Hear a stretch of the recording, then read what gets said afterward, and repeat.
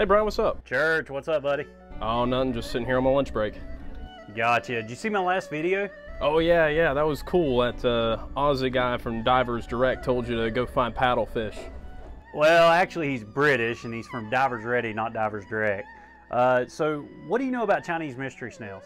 Chinese mystery snails, don't know much. No, they're everywhere. Well, there's a lot more to know to them than just that. Did you know that in certain Asian countries, people actually eat them? They're like a delicacy. People eat Chinese mystery snails? They sure do, man.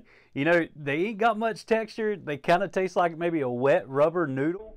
I don't know. I've never tried them myself, to be honest with you. I challenge you to go find some, buddy. Good luck. Thanks, Bryan.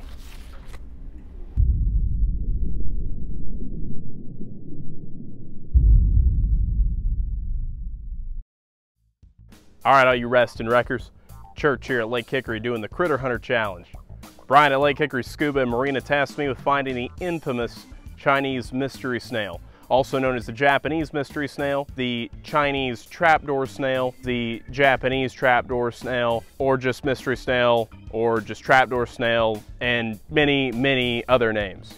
The scientific name for the Chinese mystery snail is Sapanga paludina chinensis. These snails will not be difficult to find. They're literally all over this lake. The reason they're so common is they're an invasive species.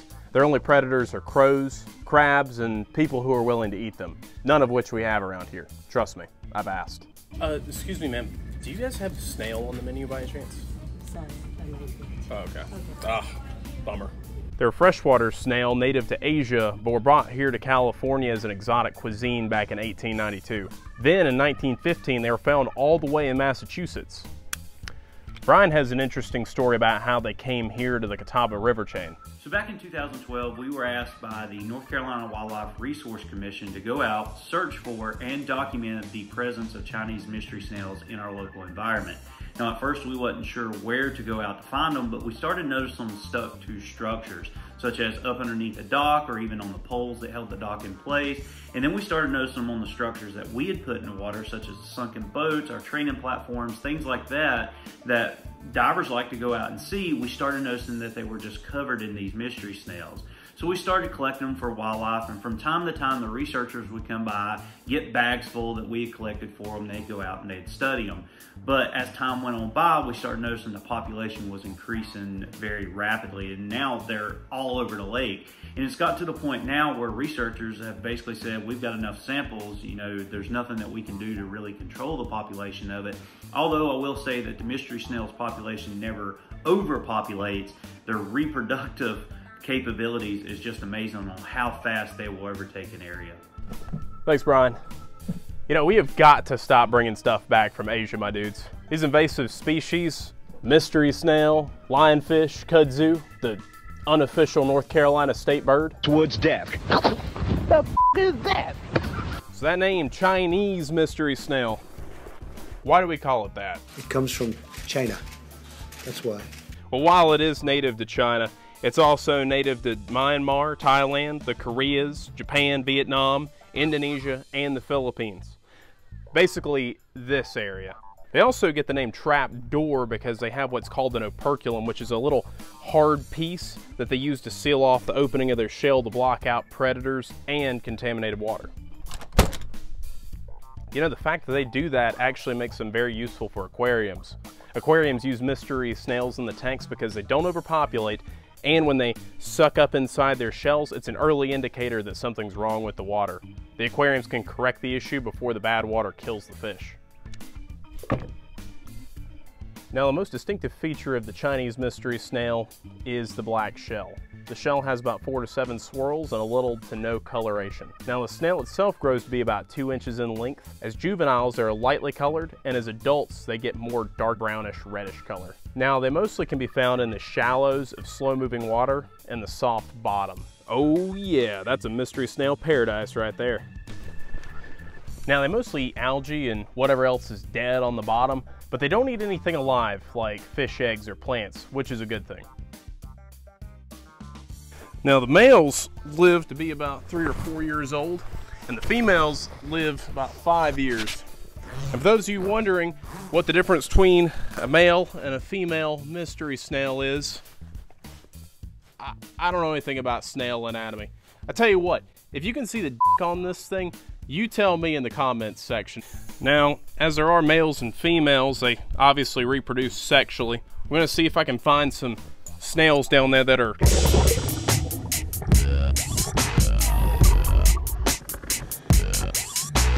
now, according to Wikipedia, these things give live birth, but you know, I don't know why. I just have a hard time conceptualizing that. They look like they lay eggs, but hey, take it for what it's worth. They give live birth. So after a simple YouTube search, turns out Brian's right. People do eat Chinese mystery snails. And like most things that disgust Americans, in Asia, they're considered a delicacy. Ugh. Also in China, they're used as medicine to help out with digestive disease. And, you know, if you see these things, I imagine they look the exact same coming out as they do going in.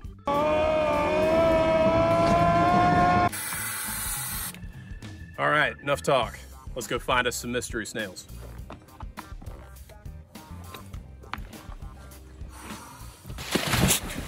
Now, if you've never dove in Lake Hickory before, it has all the clarity of an unflushed urinal trough at a football stadium, which makes it the ideal environment for our Chinese mystery snails.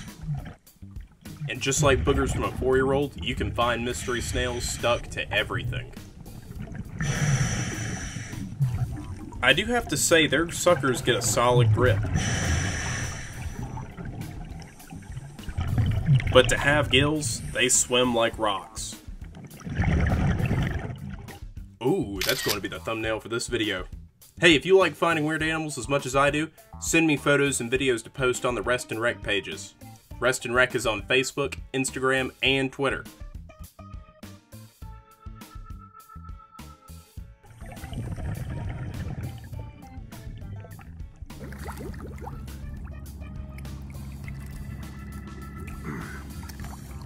Alright, the Chinese mystery snail.